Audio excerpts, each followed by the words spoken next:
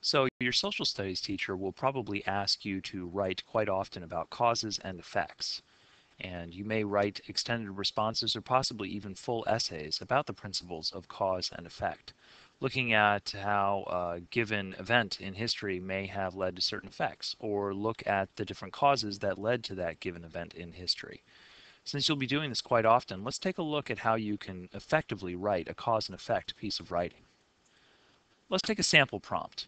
Discuss the causes and effects of Spanish exploration into the New World. It's fairly simple and the answers are probably right there in your textbook, or even online. All you need to do is some reading and you can gather some facts and data. Your social studies teacher may even take you through a graphic organizer listing causes and effects in different columns or different spaces on a paper. Let's assume all of that has happened. You have the information and you've written your paragraph. Here's a sample student answer to this prompt. There are many causes and effects of the Spanish exploration. One is that these diseases spread throughout the land and aboard the ship when they began their journey, such as smallpox, influenza, measles, and typhus. A second cause and effect is that the people that had already settled down on the land disliked the Spanish visiting for trade. Some settlers thought that they were invaders. Also, some of the crew members did not complete their task, so the captain let them rot inside the cellar or threw them overboard. This is an actual student response to the prompt that I just listed about the causes and effects of Spanish exploration.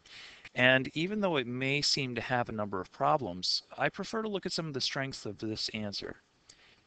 Each sentence very clearly presents some evidence that relates to the prompt, and it relates to causes and effects of Spanish exploration. Actually, if we're honest, it only addresses the effects of Spanish exploration, but we'll get into that later. The fact is, there's a lot of competent material here that we can revise and deal with. I can take this paragraph and make it an exceptional paragraph about the effects of Spanish exploration. Let's see how. First, we have to talk about the claim. The claim may be considered the topic sentence.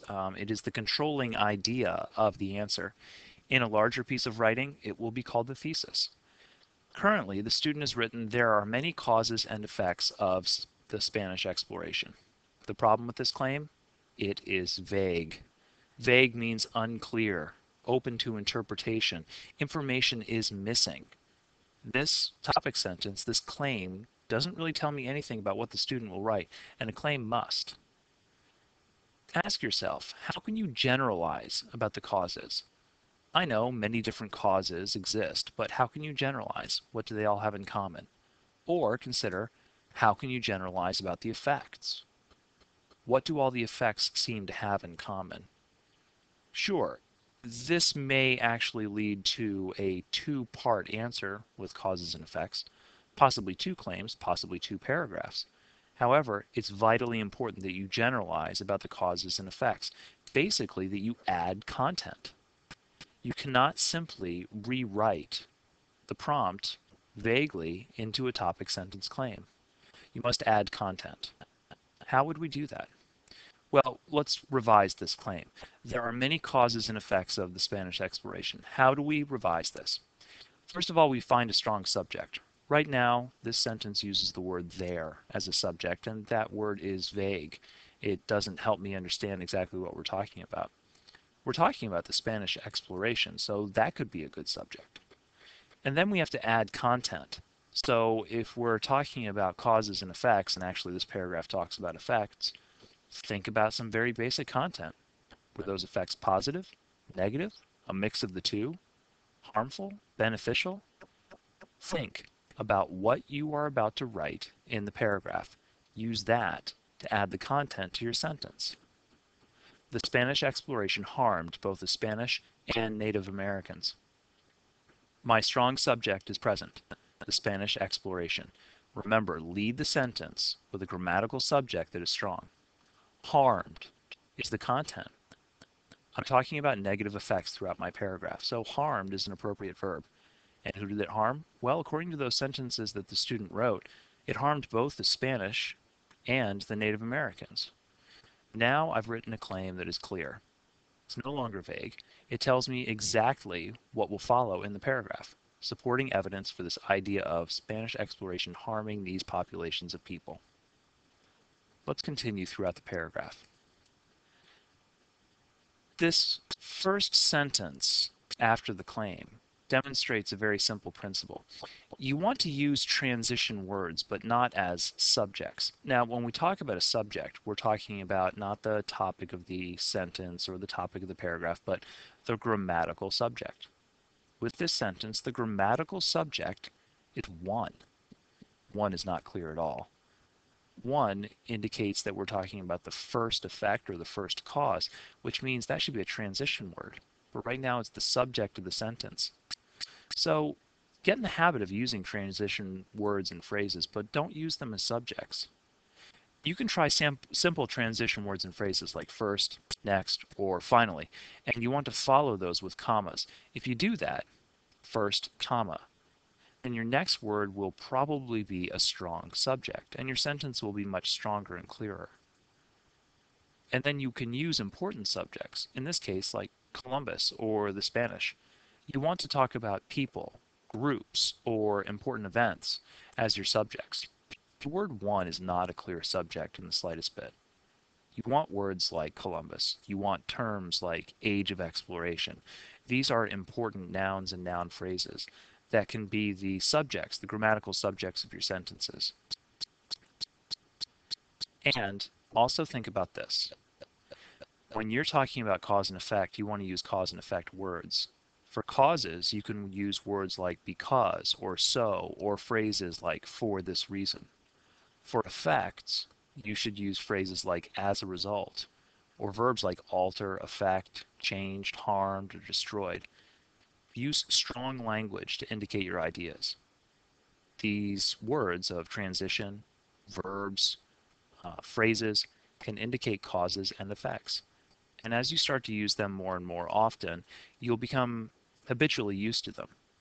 And in that way, you'll use them without even thinking about it. If you'd like a complete list of these sorts of phrases and words and verbs, you can look online or ask your English teacher. He or she can probably provide some excellent resources that will give you lists of these sorts of transitions for cause and effect writing. Let's revise this sentence. Remember, the sentence states, one is that these diseases spread throughout the land and aboard the ship when they began their journey, such as smallpox, influenza, measles, and typhus. This sentence, with our transformation, becomes, first, the Spanish brought diseases to both the ships and the land. These diseases included smallpox, influenza, measles, and typhus. I've used a transition word of first, which leads me to a strong subject, the Spanish, as a group. And then I indicate a very strong effect, brought diseases. So the Spanish brought diseases. That core statement is clear. It's a clear effect statement, and it uses a transition word first to indicate a sequence in the paragraph, rather than using the word one as a subject. Let's continue. We can practice the same revision strategy on the next sentence. A second cause and effect is that the people that had already settled down on the land disliked the Spanish visiting for trade. Some settlers thought they were invaders. This sentence becomes, second, the Native Americans reacted with fear toward the Spanish. They disliked the Spanish traders, thinking they were invaders. Once again, transition word and strong subject. Second, the Native Americans reacted with fear, very strong effect. My core sentence, second, the Native Americans reacted with fear, is a very strong effect sentence. And the transition word second indicates its sequence in the paragraph. Once again, my cause and effect writing is clear. The rest of the language in my revision indicates some of the details of evidence that you may have pulled from a textbook or an online resource. We can continue. Also, some of the crew members did not complete their task, so the captain let them rot inside the cellar or threw them overboard. Becomes, finally, the Spanish captains killed the crew members that did not complete their tasks by throwing them overboard or letting them rot inside cellars. Finally, the Spanish captains, my transition word and strong subject, killed crew members, a strong effect. Notice that all three of these effects in the last sentences indicate the harm that's part of my claim sentence. And that means my topic sentence, my claim sentence, is strongly linked in content to my developing sentences. The writing is intact. Here's the revised paragraph. The Spanish exploration harmed both the Spanish and the Native Americans. First, the Spanish brought diseases to both the ships and the land. These diseases included smallpox, influenza, measles, and typhus. Second, the Native Americans reacted with fear toward the Spanish. They disliked the Spanish traders, thinking they were invaders. Finally, the Spanish captains killed crew members that did not complete their tasks by throwing them overboard or letting them rot inside cellars. This paragraph takes the original content, which was fairly decent, of the paragraph and transforming it into an exceptionally clear and well-organized paragraph that focuses on effects, and the writing brings that out. Let's review some of the skills presented in this video.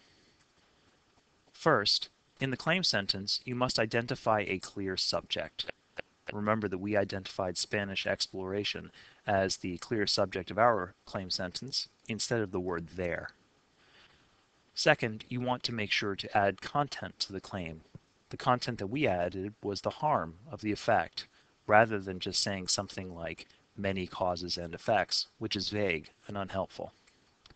Third, we use transition words and phrases, but not as subjects. First, second, and finally were our transition words and phrases in the revised paragraph. Fourth, we used important people, groups, and ideas as subjects. Spanish, Spanish captains, these are the words that formed the subjects, the most important nouns of our sentences, thus focusing the writing on the important ideas. And finally, we used key words for cause and effect, especially in the verb position. Verbs like harmed, killed, reacted with fear, and the transition words helped us understand that we're talking about effects, and specifically negative effects within this paragraph. If you follow these 5 pieces of advice, then you can revise a paragraph that you've written into a very clear cause and effect structure.